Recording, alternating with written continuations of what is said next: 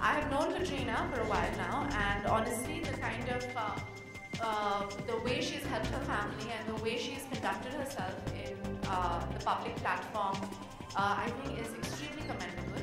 And in a lot of ways, I did welcome her with I gave her a very warm welcome, I think so.